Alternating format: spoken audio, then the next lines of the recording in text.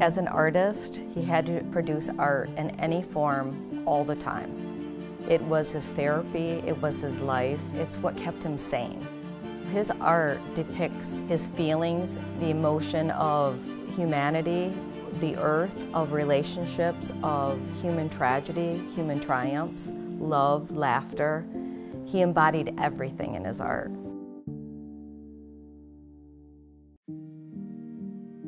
Larry as an artist was a true visionary. Now maybe I'm biased because he was my husband, but I truly believe he had something that many people do not have.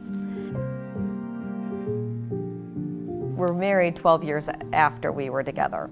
And I saw him change from almost being a little bit of a lack of self-confidence. He was drawing, he was doing cartoons, he was sketching more with ink, and then he translated that into paints, where he was using acrylic, he was using watercolor. He did one oil painting, but otherwise his main medium was acrylic. And I saw this transformation. When he was going through a dark time, some of his paintings were a little darker. When he was feeling a little lighter or something fabulous is happening around the world or in our life and the lightness of his heart, then you saw that brighter work come through. He was not only a painter, he did sculptural frames for his paintings, he was a poet, he was a musician. He was truly an experimental artist. We were in the process of starting to do his art in fabric form. And after he got sick and then passed away, I had to take some time because he left me all this art as I was a part of it throughout the 30 years. It took me some time to figure out how I wanted to proceed because there's only a certain amount of paintings left. And how do I continue his legacy that he left to me and share it with the world? So a friend of mine had told me about Hans carpet because there was a painting, La Femme, the original, that I thought, wow, this would be amazing as a rug. The first thing is I sent an image of the artwork and asked, could you translate this and make a rug? They came back, yes, they could. So they asked for some time to do the translation. We received that first rug in, we unrolled it, and we all went, is this as good as we think it is? Can it be this good? And it really was. So then the process started, well, we need to now expand this. We need to really make a rug line. Starting a painting, he's laying the groundwork. And he may have set up 3 or 4 pieces to start with. At one time, he covered the entire wall with maybe 20 different pieces of paper. He taped them all up, and he went around the room and slowly painted each painting. And he'd walk up to different ones at each time.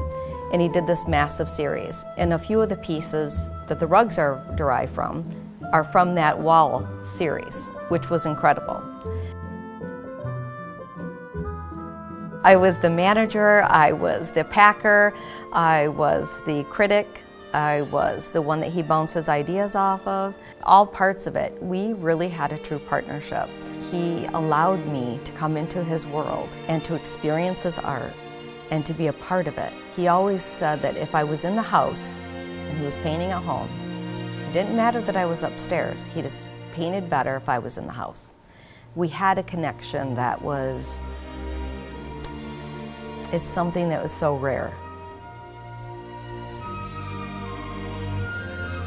I view art as a luxury for everyone. It should not be for just people who have the means to purchase million-dollar paintings. Art should be for everyone because the artists are not millionaires. You start from someplace and you create because you have to create. It's in you, it's in your fiber, it's in every part of your being. Because when we have more art in the world is a better place. And her a copper ring.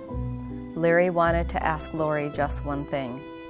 He handed her a copper box and got down on his knee and said, "Dear Laurie, will you marry me?" So they would like to invite you to attend when each of them married their best friend. Friday, September 8th, 2000 is the date when each will give their vows to their soulmate. The ceremony will begin at 6 p.m.